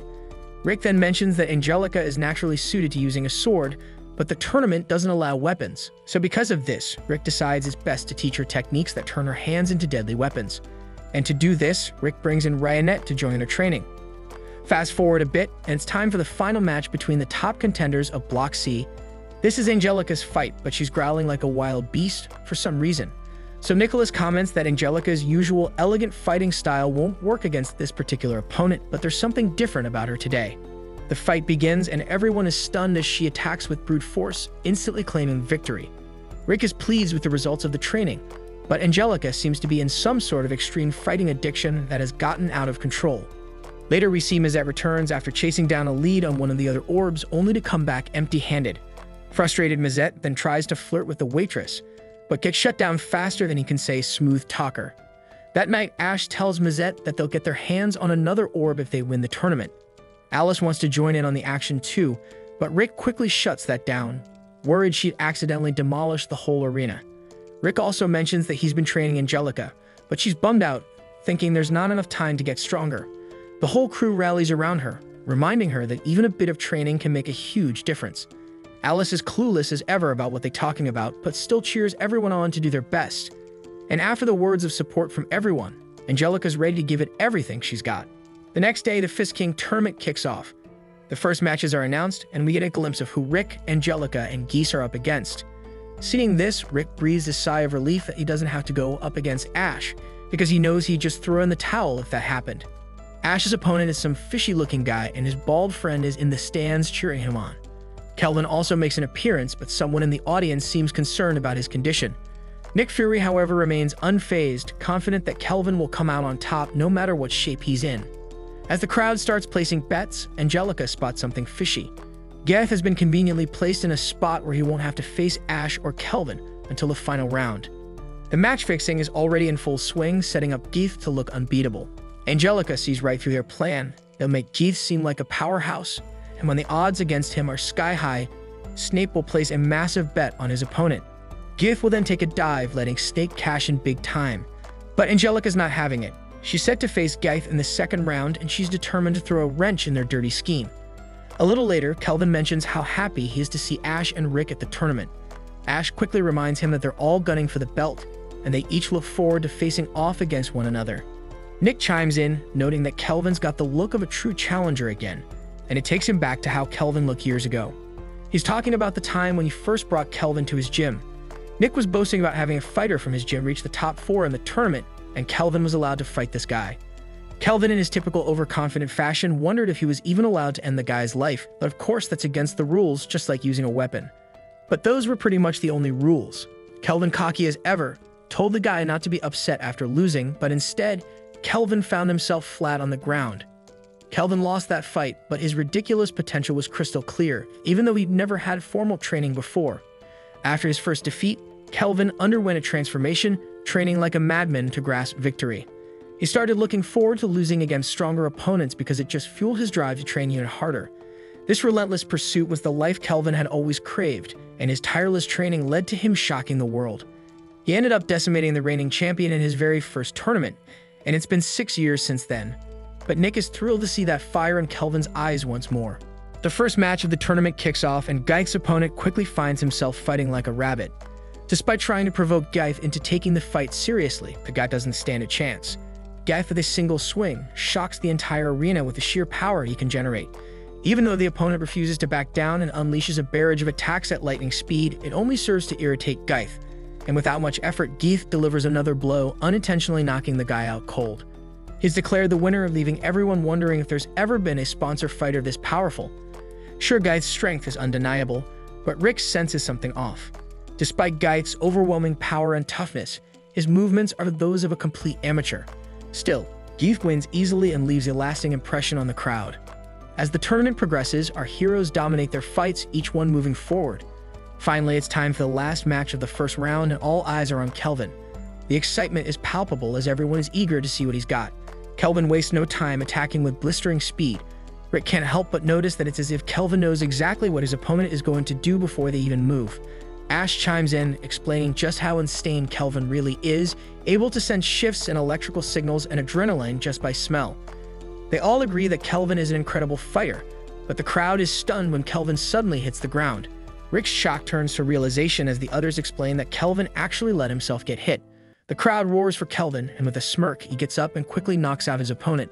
Kelvin is announced the winner, but his friends can't help but think he's just toying with everyone. The second round kicks off the next day and Snape arrives, sliding into his seat right next to Rick.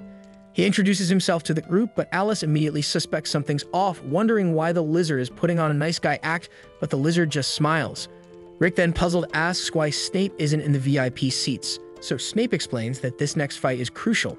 It's between his brother and his fiancée, and he needs to see every detail up close. In the halls, Gaith is nursing a hangover from the night before when he bumps into Angelica.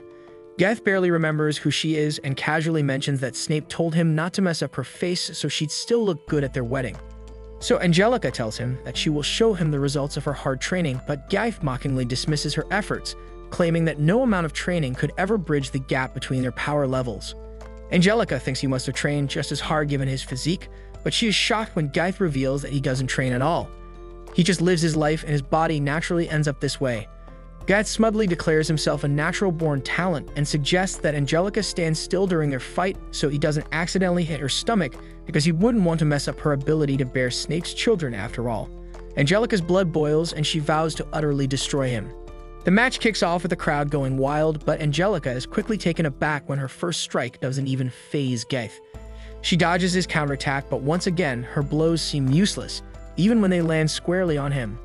Realizing her basic attacks are no match for Gaith, Angelica pulls a move that catches everyone off guard, including Snape, who's watching intently from the stands. She deactivates her strengthening magic, leaving Gaith puzzled about what she's planning. Reinette cheers her on from the sidelines as Angelica taps into her mana reflex inversion. Gaith, still cocky, tells her to give up, but Angelica unleashes her new Thread Slicer attack, finally breaking through Gaith's defenses and landing a cut. The crowd erupts in cheers and Angelica smirks, wondering aloud who Gaith was calling a small fry now. Snape is left speechless because not even the sharpest blade could leave a mark on Gaith's skin, but Rick and Reinette know better, knowing this is exactly what they train Angelica to handle. Flashback to when Reinette first demonstrated the technique to Angelica. It's called the Thread Slash, but Angelica thought Rick was out of his mind for even suggesting she learn it. Reinette explained it wasn't impossible if Rick could manage it, so could she. Rick, however, could never get the precision that Reinette had, so Reinette told Angelica she just needed to feel the wind when she swung her arm. Angelica struggled with the concept at first, but practiced harder than she ever had before. Eventually, she figured out how to blend her other abilities with the move, reinventing the technique in her own style. The Thread Slash is a technique that releases stored magical energy in a short, powerful burst. It takes a heavy toll on the body, but after the grueling training they put her through, it feels like nothing. Angelica's Flicker Feed ability lets her use the Thread Slash in a way no one else can. Gaith gets annoyed when she pulls it off again and almost cuts her in half. Snape watches entertained as the battle rages on, but Gaith decides he's done playing games. He sends Angelica flying into a wall and tells Snape he can't help himself when faced with such a lively opponent. Angelica, stubborn as ever, refuses to give up, but Gaith has seen her flicker ability so many times now that he can match her speed. He lands a brutal hit this time, mocking her as mediocre trash. Rick starts to worry for Angelica, but Snape seems pleased that Rick is finally understanding that Gaith's strength is beyond comprehension. Snape recalls meeting his adopted brother Gaith when he was just 8 years old, and even then, Gaith would beat him so badly he could barely stand. In fact, Gaith is the reason Snape quit fighting altogether. Gaith is the perfect prodigy, born with every combat talent imaginable, a real monster. And a total jerk too, as he keeps taunting Angelica, calling her worthless trash, saying it'll never change no matter how much she trains, and even throwing in insults about her parents for good measure. Snape knows that Angelica thinks he's trying to rig the match to make Gaith lose, but there's no need for that. Gaith is insanely strong. In fact, Snape's done the exact opposite. The odds of a sponsor slot competitor winning are ridiculously low, and everyone bet against Gaith. So Snape took those odds and placed a huge bet on Gaith to win. The crowd watches in shock and horror as Gaith starts giving Angelica a serious beatdown. It's brutal, and Rick decides that Angelica has reached her limit. Angelica, however, is still confident that Gaith can't beat her, while Gaith is dead set on breaking her spirit. He wants to show her that no amount of training will let a piece of trash beat a natural-born prodigy like him. Angelica doesn't want to have any regrets, just like she told Rick, so she goes for one last punch. Unfortunately, this only makes Gaith more eager to crush her completely. Rick tries to stop the match, but it's too late. Gaith begins his final attack. By some stroke of luck, Gaith misses, sparing Angelica's life, but he is still declared the winner. Gaith quickly realizes that Rick was the one who threw his shoe to interfere, but Rick is clearly seething with anger. Angelica is carried away and Rick confronts Gaith in a hallway. Gaith is fuming about the interference, but he's caught off guard when Rick dodges his strike. Rick, calm as ever, says there's no need to rush because he plans to take Gaith down in front of the entire crowd. Gaith, equally furious, feels the same way. Rick then goes on to win his next match, while Angelica remains in rough shape. Rick reflects on how hard she trained and can't help but feel for her. Meanwhile, Ash takes out his opponent with a single strike, just like Rick did, and Kelvin flexes his massive power as well. Now only 4 competitors remain and the semifinals are set for the next day. Rick wraps up some training and notices that Angelica has recovered. He figures Ash must have healed her but warns that any damage deep within her body could still be lingering. It's clear something is weighing heavily on her mind, but Rick, oblivious as ever, doesn't notice until she speaks up. She confesses that Rick trained her even when he had nothing to gain, yet she ended up failing. She apologizes for wasting his time and admits she only wanted to prove she could stand on her own 2 feet. Angelica even tries to convince herself that marrying Snape wouldn't be so terrible, but Rick snaps her out of it. He insists that he's the one who should apologize since he failed to gauge Gaith's real strength before it was too late. Rick then urges her to watch his next match closely, promising it will show her what lies beyond the training she endured. The semifinals finally kick off with Rick facing off against Gaith. Rick is surprised when Gaith says he wants to apologize to Angelica, but it turns out he's only sorry he didn't finish her off. Now she has to suffer through life, tormented by her lack of ability. As the fight starts, Gaith begins taunting Rick, but Rick quickly counters by smashing Gaith's face in. With the so-called prodigy brought to his knees, Rick tells Gaith to stop looking so pathetic. Gaith thinks Rick's just overconfident, but Rick rocks him again with another blow. Angelica watches in shock, realizing Rick's attacks are actually getting through Gaith's iron-like skin, even though Rick hasn't been using his full strength. Rick's attacks are precise and controlled. The force doesn't hit the outside of the body, it drills deep inside. No matter how tough Gaith's body is, Rick's perfectly timed strikes are doing serious damage.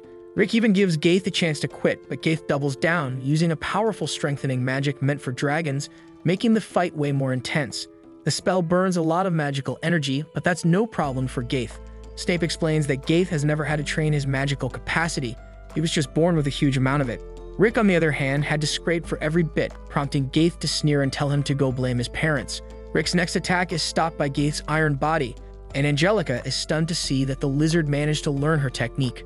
The crowd falls silent, and Gaith smugly assumes they're bored watching a prodigy beat up an average fighter. But Ash sees things differently. He points out that Rick doesn't care about the crowd, he only cares about how Angelica sees him. Rick blocks another blow and is satisfied to notice that Gaith is finally showing signs of fatigue. Gaith, on the other hand, is shocked that no matter how hard he hits, Rick doesn't shed a single drop of blood. It turns out Rick is using a special technique that disperses the impact of attacks throughout his body, so he's barely taken any damage. Gaith feels insulted, realizing Rick is clearly holding back. Rick admits he's been limiting his physical abilities to match Angelica's levels because winning isn't the only goal here. He wants to show Angelica her own potential, turning this fight into a kind of virtual rematch between Gaith and Angelica. Naturally, this infuriates Gaith, but Rick just tells him to chill out and plan his next move. Gaith hardens his body for another attack, but Rick shatters his armor into pieces. Rick points out that Gaith has never had to try hard at anything, so feeling this level of exhaustion is new for him. Snape refuses to believe Rick could surpass Gaith in power, but Rick's team argues that Rick doesn't have much innate ability at all. Rick started training long after the ideal time for building his magic reserves had passed, making him technically below average. Snape can't fathom how he's able to outmatch a prodigy like Gaith, but Angelica begins to understand why. Rick tells Gaith that because he isn't used to being tired, he can't maintain his precision. Those who push themselves hard keep going even when they're exhausted, so they move forward until they physically can't anymore. The strength someone has when they're completely worn out, that's their real strength. The clueless lizard Gaith tries to keep attacking, but it's pointless. Rick declares that true prodigies sharpen their skills by putting in relentless effort, just like he's seen with his friends. Gaith has always believed he was the strongest person alive, but in reality he was just facing opponents he could easily beat. Hearing this, Gaith completely loses it and unleashes the most powerful of dragonoid strengthening magics, practically transforming into a dragon. And Snape then reveals that Gaith has tapped into the ancient blood of the dragons. Rick is caught off guard by the surge of power and is stunned when his next punch has no effect on the beast. Gaith's body feels like solid metal and his attacks are now blindingly fast. Gaith lucked out being born with such a powerful body, so Rick starts thinking he won't be able to win this fight. Gaith smirks, thinking Rick has finally come to his senses, but Rick clarifies that what he meant was that someone at Angelica's current level can't defeat a dragon. But that doesn't mean Angelica should ever give up. She just needs to keep training for the next time she faces a life or death situation. Rick begins adding months of training bit by bit, gradually ramping up his power. He unleashes the equivalent of 12 months worth of training, moving so fast he becomes nearly invisible. Angelica acknowledges that she isn't at this level yet, but she sees Rick using her flickering feet technique in an incredibly advanced way. This makes her realize that if she continues her brutal training for another year, this could beat her strength too. Now that Rick has taken control of the fight, he decides to give Gaith a little lesson. He explains that normal hard work won't bridge the gap between natural-born abilities. It requires the madness to keep pushing for extraordinary effort. Yes, Angelica lost after training herself to the brink for a whole month, but he challenges her to think if she has the guts to endure that same hellish training for a full year just to win. Angelica recalls what Rick said about the regret scale, so she feels inspired and boldly declares that she was born with a scale that only tips in one direction. Rick then knocks Gaith flat on his back and wonders aloud if the lizard has what it takes to push himself through this struggle. But it's clear Gaith hasn't learned a thing, so Rick decides to end the fight once and for all. He uses the thread slash, not as precisely as Angelica, but the attack is still enough to defeat Gaith. Rick tells him he's lucky he isn't facing the Angelica that will exist in a year. And then Rick and Angelica exchange smiles, and with that, Rick announces the winner. The crowd roars in excitement, believing Rick to be incredible, while Gaith is carted off on a stretcher. Angelica turns to Rick, thanking him for winning the match. But he dismisses her gratitude, saying there's no me because he just did his part. She then boldly vows to reach his level of power within a year and even surpass in one day. Rick smiles at her determination, and the crowd erupts in cheers once more. Angelica then notices Snape, who appears surprisingly calm, and he admits he didn't expect things to turn out this way, but confesses that part of him wanted Gaith to lose. He explains he harbored a desire to see Gaith defeated, as his talent had brought an end to Snape's own career as a fighter. So despite losing much today, Snape admits he feels strangely relieved. Alice whispers that it sounds complicated, to which Mazette replies with a knowing smile, "That's just how adults are." Snape then sighs, lamenting that he won't be able to make Angelica his wife, to which she quickly retorts that their agreement is off as he can't pay the contract money. But as Snape walks away, he muses that it would have been wonderful to have a beautiful woman like her as his wife, causing her heart to skip a beat. Meanwhile, Kelvin is preparing to enter the arena. His master asks how he feels, and Kelvin confidently replies that he feels great. His master reminds him that he is the strongest fighter and urges him to give it everything he has. But Kelvin finds his master's words a bit strange, but decides to respect his wish. The match between Kelvin and Ash begins, and the crowd roars with excitement for Kelvin. From the way Ash stands, Kelvin instantly senses his strength.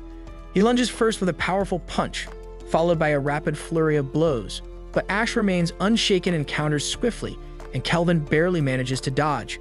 Realizing that Ash might be the strongest opponent he has ever faced, Kelvin braces himself. Suddenly, Gaith bursts into the arena, attacking the audience in a wild frenzy, so Snape wonders if Gaith's dragon blood has driven him mad. As Gaith attacks the audience, panic spreads and people scramble to escape. Kelvin, furious at the disruption, shouts at Gaith for interrupting his match. Gaith charges at him, but Kelvin stops him effortlessly and knocks him out with a single punch. Rick and his party are shocked by Kelvin's strength, with Rick noting that Gaith should be as strong as an A-rank adventurer. So Raynette suggests that this might mean Kelvin has reached the level of an S-rank fighter. The announcer then declares that due to the incident, the match will be postponed until tomorrow. Kelvin is clearly unhappy, and Ash comments that he can see uncertainty in Kelvin's fists, which takes Kelvin by surprise. Later, Ash and the others are having lunch, and Ash grumbles about the postponement. Mazette tells him not to worry, reassuring him that they will win anyway and obtain the grand orb they need. Angelica wonders where Rick is, and Raynette explains that he went jogging to Clarithia. Angelica is shocked knowing it's a 700-kilometer round trip, but tries to hide her surprise. Meanwhile, Rick is near the country's border where he spots a small mountain that amusingly reminds him of Raynette's big melon. He then notices smoke around the mountain and decides to take a closer look. Becky finds Kelvin training by himself, and Kelvin is annoyed by Rick's arrival, explaining that he wanted to train in peace. Rick is concerned and hopes Kelvin isn't overworking himself with the match set for tomorrow. So Kelvin admits he's feeling restless because of the delay and suggests sparring with Rick. They exchange blows, with Rick blocking Kelvin's attacks and throwing a punch, but Kelvin manages to dodge, surprising Rick with his speed. Rick then wonders how Kelvin could dodge such a fast attack here. It get hit by slower ones in the arena. Jokingly, he asks if Kelvin has a stuffy nose, but Kelvin shouts and says that isn't the issue. Kelvin then begins to open up, sensing that Rick might understand since he is also strong, so he reveals that he was born in the slums, where fighting was the only source of fun he ever knew. Things were going smoothly when he first landed in Heractopia. He won his first tournament without breaking a sweat, and then went on to crush his second. Nobody could stand against him. Even every fight ended with a single blow. He thought it wasn't so bad as long as his master was pleased, but soon enough the thrill of the matches wore off, and his only joy came from training to get stronger. One day, he overheard his master talking to a staff member from the tournament committee, and that's when he found out that the tournament had been losing its audience because every fight was ending too quickly, and the master bluntly asked if the staff wanted him to tell Kelvin to lose on purpose. The staff member said he just wanted the fights to be more exciting and warned that if the arena's popularity kept dropping, the gym would suffer too. But the master calmly replied that he would handle it when the time came. In the next tournament's final match, Kelvin decided he didn't want to be a champion if it meant causing problems for his master. So he took a hit from his opponent's fist and pretended to be knocked out. He lost the tournament, and the crowd went wild with excitement, so Kelvin thought maybe this isn't so bad. In the following tournament, he figured out how to make his fights more exciting, and he went on to win 3 tournaments in a row. He explains to Rick that this is why he can't use his full power in a match. Rick laughs and says that strong people really have it tough, but Kelvin shoots back that Rick is in no position to say that. But Rick smirks and adds that Kelvin won't have the chance to hold back in tomorrow's match.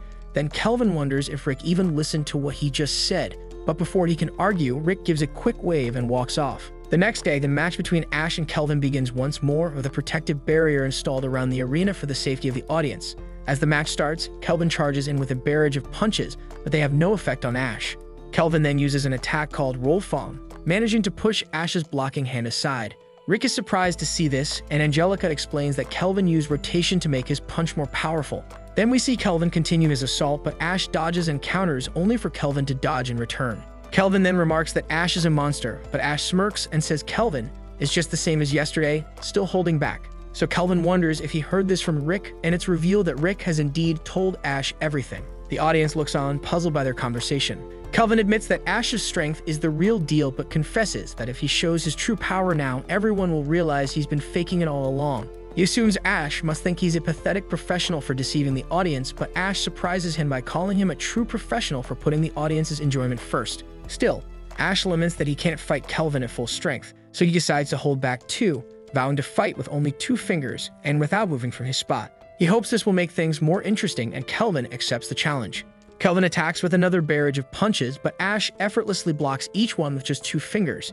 Even the Roll Fong attack is stopped by those 2 fingers, and Ash throws Kelvin to the ground. Ash then goes for another punch, but Kelvin narrowly dodges. Kelvin realizes that Ash is incredibly strong and feels the urge to fight with everything he has, but he restrains himself. But suddenly from the stands, his master shouts, telling him he knows exactly what Kelvin is trying to do and that he's completely misunderstanding the situation. Kelvin thinks he's holding back for his master's sake, but his master shouts that his true goal is to train the strongest fighter in the world. He passionately declares that this is his dream and that he has poured his entire life into it. So he tells Kelvin he wants him to be the strongest and insists that his dream perfectly aligns with what Kelvin truly wants to do. Realizing this, Kelvin decides to give the fight his all, thrilled at the chance to unleash his full strength. He then lands a powerful punch on Ash, who responds by blocking with all 5 fingers.